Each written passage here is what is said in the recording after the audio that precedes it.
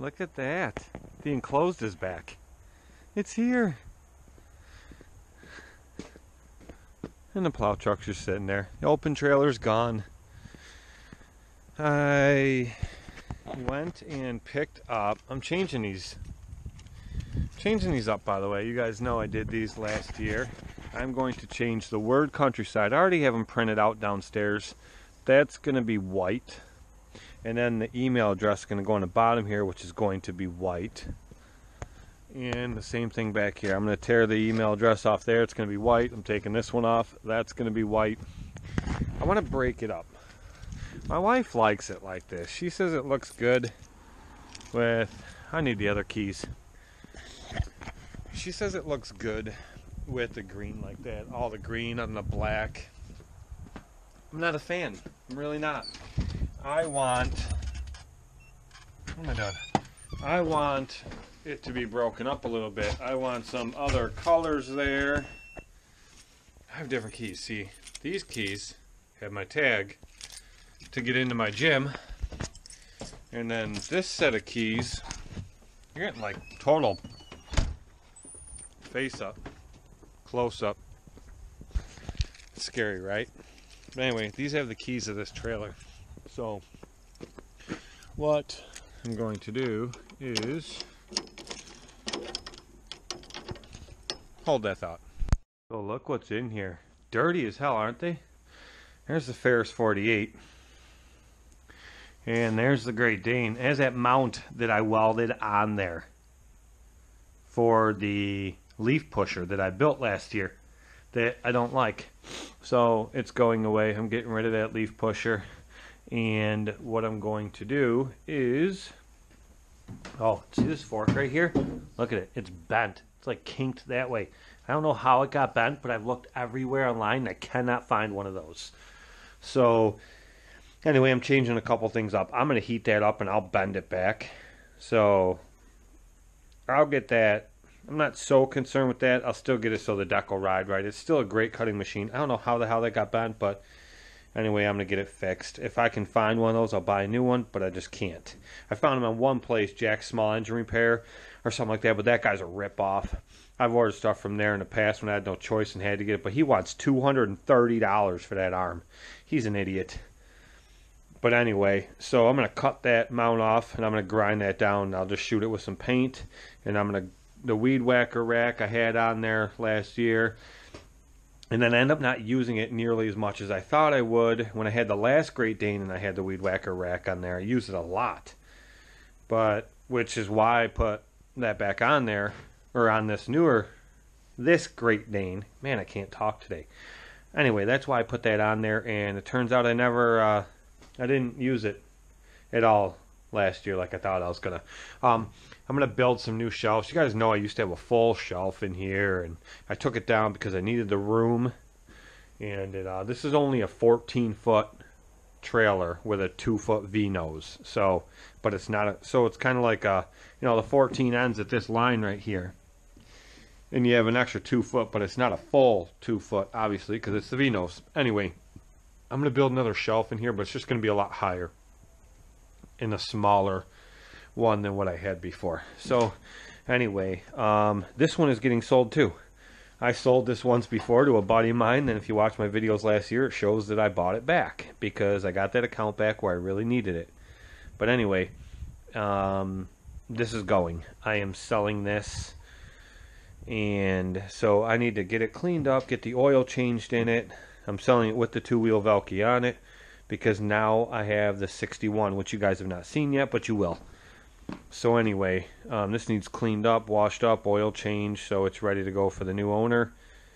And that's that. This one will be ready to go. That one, I have to get that mount off. Weed whacker mounts off. I have to clean that whole thing up.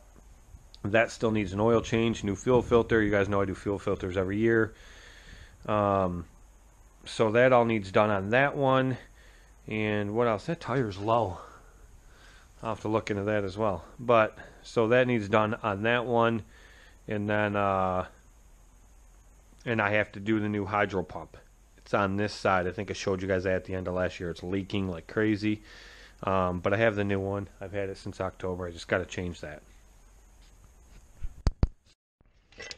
See this lock? Proven Industries. This is a tongue lock for the trailer. This goes up into the hole where the ball would go, and then you lock the latch down over it and it stays in there. Then you slide this whole thing over top of it and you put this lock on. Pretty neat, huh?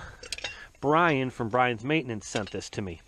Now, I finally got a chance to use it, and I put it on my trailer, and here are my thoughts. You guys know me. You know, I try not to insult anybody or hurt anybody's feelings, but I say what people need to hear versus what they want to hear. Just because I want people to be the same way with me. Anyway, I think it's a phenomenal product, and I definitely see its worth. It's great. There's no way you're cutting through that thing like you can with some of these cheaper versions, like this one.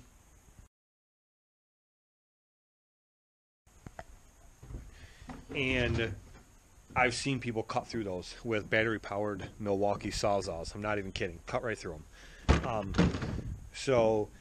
And there's a lot of other cheaper versions out there that you can cut right through. That one there, by Proven Industries, you're not breaking through it. So it definitely is what they say it is. I looked at it really well, and I've done things with fabrication and shop work, things like that. I've used every tool you can imagine. And I'm telling you right now, much less of a torch, you're not getting through that. I could cut through it with a torch, but that's going to take time. And who's bringing a set of torches along to steel trailer? It's not happening. And you're not whacking that thing off with a sledgehammer. It's not happening. So is it as strong as they say? Absolutely. It definitely is exactly what they say. So kudos to them for that. Here's my problem. I will look it up again before I post this video, and I'll clarify to be exact. But when Brian first sent that to me, I looked it up online, and I can't remember exactly what it was. I'm pretty damn sure that thing was $300 or $280 or something like that, okay? $300 for that lock. Now, they say you can't really put a value on your tools, and you want your tools in your trailer locked up, and you can't really put a value on that. You know, are your tools and stuff worth more than $300? Well, obviously, yes. So that's the ploy or the guilt trip, so to speak, that they're giving you to justify their pricing.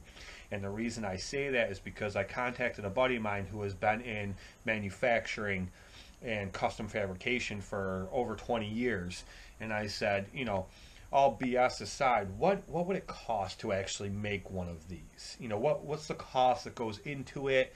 You know, I know there's a lot of other side costs like marketing for their product and insurances and this and that. I get all that, but I wanted to know what the actual cost was to actually fabricate this lock.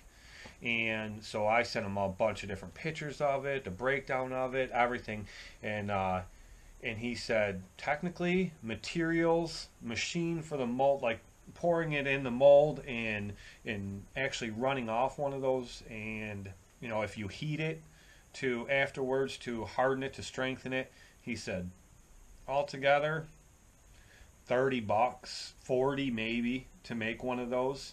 He goes, if you have this setup for it like they do, you know, like Proven Industries does, they're probably running those locks off for $30, $40 a lock, maybe even cheaper than that.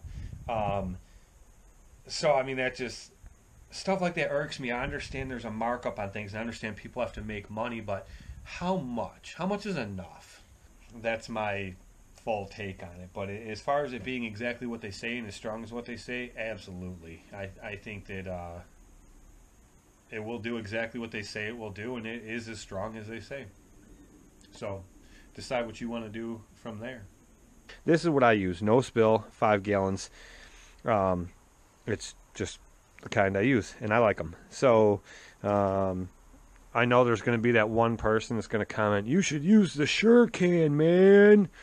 Okay, thanks for your comment. But again, I use no spill, and that's what I'm sticking with. The only thing that wasn't no spill was my 2.5 gallon can for my premix. And I found these the other day. They were on sale for $20 at Tractor Supply. So I finally bought one.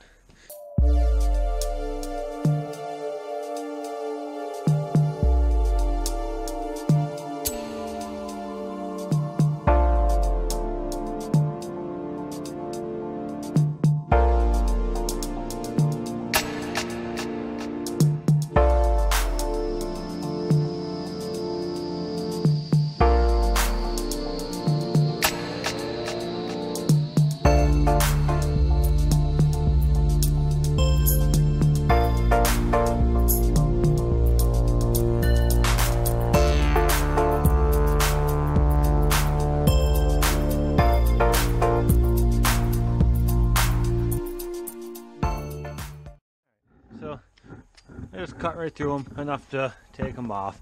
These ones here, I cut through one side and then I just wiggle it back for it to break it off. Same thing with that one there. So now I'll just change the cutoff wheel that I have on there to a grinding wheel. I'll grind them down smooth. And what I'll do is I'll spray a little bit of primer on them.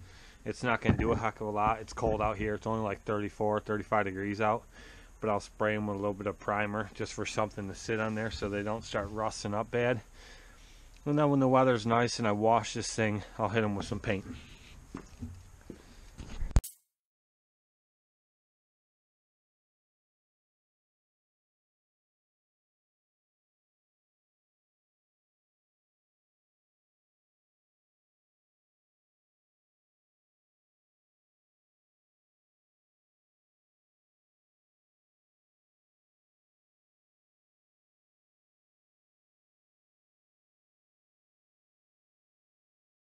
See, nice and simple, nice and smoothed out. Well, a little rough on that one. I'll clean that up a little more, get a little of that rust off that one, but they're smooth. I rounded the edges off. Same thing with that one back there, but it literally took less than, I don't know, if you total it up, less than 2 minutes to cut those off there and to smooth them back out. So like I said, I believe I mentioned it in the fall when I did these. And then sometime last summer, whatever, when I put this one on there for the trimmer, I said, you know, if I decide I don't want it, I'll just cut the weld, grind it down smooth, and paint it. And that's exactly what I'm doing, ironically. But, yeah, so that's that. This here, the way it bolts, I never noticed it before, but you can turn this whole thing. And I'm thinking that maybe it got turned, and that's why maybe this thing isn't really bent, because it doesn't really look bent, but the wheel's sitting bent. So the caster could just be bent and not the actual arm, kind of like what happened on my walker. Or these might just be loose and I can turn these to compensate for that. I don't know. I'll play around with it before I go buying any parts, but I just noticed that.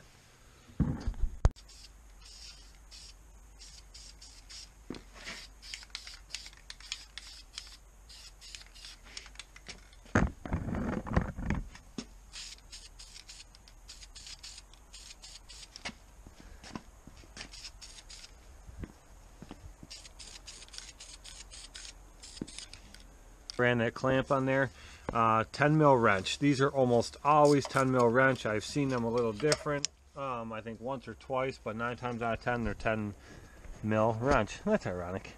So oil pan, I drop the deck all the way down to its lowest setting. I stick that in there. I try not to let it come up and touch the bottom of the muffler. And once you break that free, you can usually do this by hand. Sometimes you can, sometimes you can't. But hey, get back here, throwing wrenches around. So just crank this bad boy out. Gotta be careful. Usually they'll come out and then they'll stop you. Once it starts to get hard to come out, it's done. See, it's already coming out of there, the oil, even though this is up at an angle. If I push it down, it's gonna come out faster. See, that's pretty black and nasty. But see how it's barely coming out? I have seen those, you back them off too far and they will come out all the way. It's barely coming out because it has no air behind it. So what I do is I unscrew. Well, I can do it from this side. I unscrew this dipstick, pull it out of there so air can get in behind it. Now look, it's flowing, free flowing. I usually have a rag or something set aside that I put this on, but I didn't think that far ahead, so let's just set it right here in the stone, and I'll clean it off after before I put it back in. But see, even up at an angle, it's like free flowing now, and that's because there's air coming in behind it. So I'll just hold this down so it'll flow out easier, and that worked pretty good. We'll let this oil drain out, and then I will be back in a minute and we'll get to the next step. Okay, so that's pretty much done. I closed the valve back up Just hold this down for a second to get any last few drops off. I got a rag because I know as soon as I take that off, you're going to get a couple drops down. Really nothing you can do about that. But I'd rather wipe up a couple drops and clean oil out of this whole freaking thing. So, on my old rigid here, a little 8mm for that clamp. So I can take that. I don't have to reach in there with a socket and turn it 100 times. I could just, there we go, loosen right up. Now I can pull that right off there. Nothing's coming out. It will get a drip or two. They're going to come out, but no big deal. This was a beautiful idea.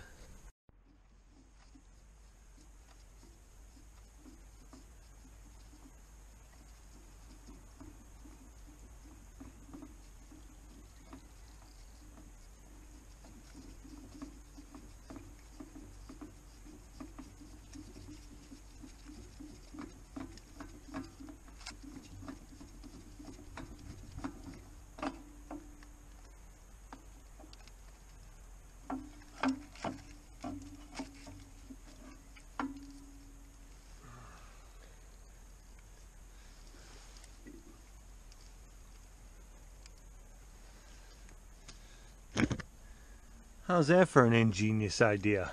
I was sitting there looking at it and I was thinking, why don't I just go grab a piece of tin foil and kind of make a V out of it? Look at that. Worked out good. So, this is one of those new filters. They put plastic on them. That I told you I ordered by the case. See? And we will a little oil on the finger and put it on the seal. I mean, that's just common sense. You do that with an oil filter on anything. And we will screw this bad boy on there and then take our paint marker and mark the hours on it. So that one's on there.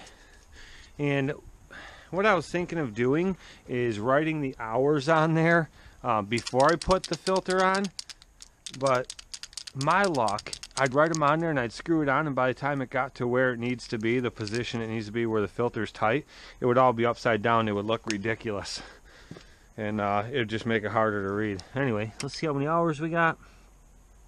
1339.8. So we'll round that off and we will put 1340. 1, 3, 4, 0. 1340. And that's that. Now we just pour oil in it and we are good to go. This one is the same as the other ones. Like I told you, I use 1040. It's Kawasaki engine. I use 1040 and everything, but 1040, and it takes 1 full quart and then all the way down to the, is that going to stay there? That'd be really cool if it did. Okay, so we pour in 1 full quart and then we pour a second one in all the way down to the 8-ounce mark. So there's only 8 ounces left in it, and then that's almost perfect every single time on all my engines. This is a 19 horse. It's a 22 horse on the Scag.